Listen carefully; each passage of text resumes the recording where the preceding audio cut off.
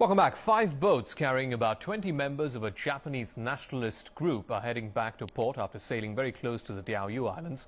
Now, these nationalists belong to a Japanese group called Ganbare Nippon, which means Stand Firm Japan. The 5 ships were surrounded by about 10 Japanese Coast Guard vessels when they approached the islands. Japanese Coast Guard crews in rubber boats urged them through loudspeakers to leave.